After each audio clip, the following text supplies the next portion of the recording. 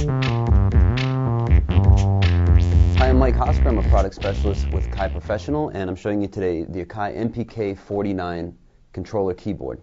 The MPK49 is really a nice controller because it pretty much solves all your problems in one solution. You don't have to really touch the mouse at all to configure anything. You can set up all your parameters here in the edit screen. It's really, really quick to edit and map your controls on your software. This controller has 49 semi-weighted full-size keys with aftertouch, and we have 12 real MPC pads here.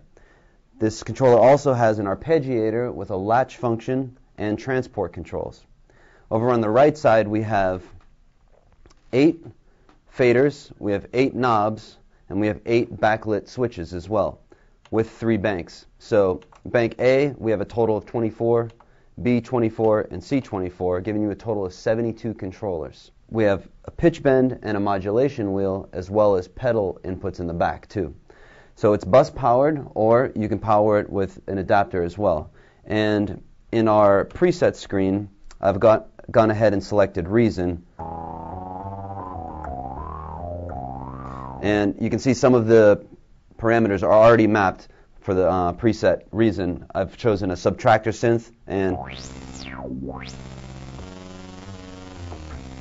I don't have to worry about mapping anything. There's also a preset for Cubase, Sonar, Live, some Arturia synths, Rob Papin synths.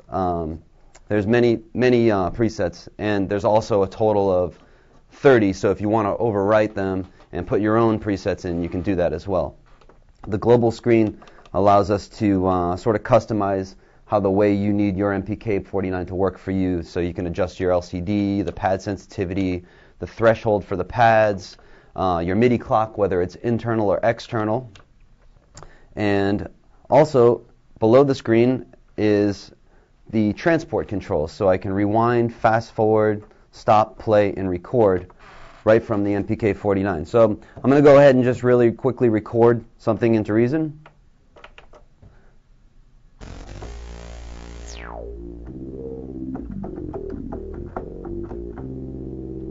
So I'm going to go ahead and stop it and play it back.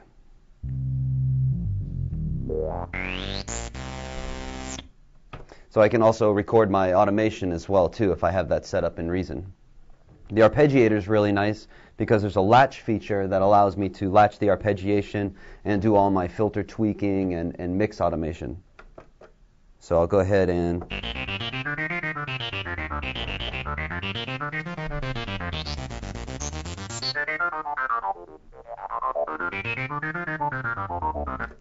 so aside from being able to latch the arpeggiation, I can actually, on the controller, change the time division of the arpeggiation too. So I'll go ahead and play an arpeggiation.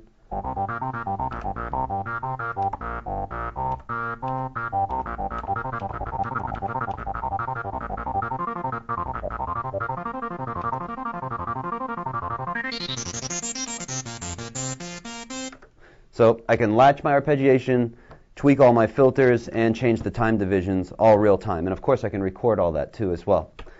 The pads I have set right now to play some of the notes in the subtractor synth in Reason, but there's also a note repeat for that as well. And those correspond with the time division buttons as well too.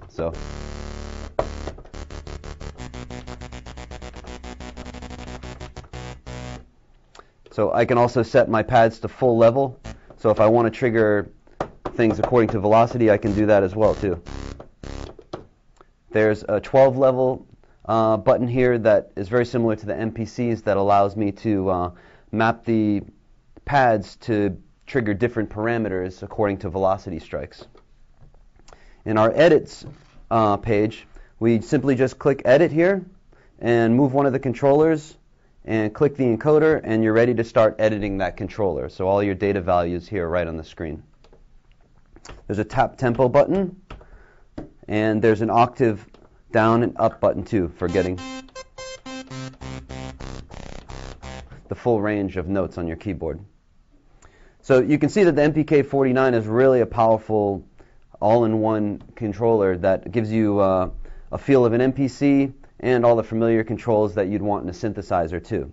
The transport controls are really nice, so you never have to really touch the mouse when you're laying down sessions. The arpeggiator is really nice too for laying down really intricate patterns too. And the time division notes allow you to get really creative without having to be able to play if you're not a proficient keyboard player. So the MPK49 is a really nice all-in-one controller keyboard.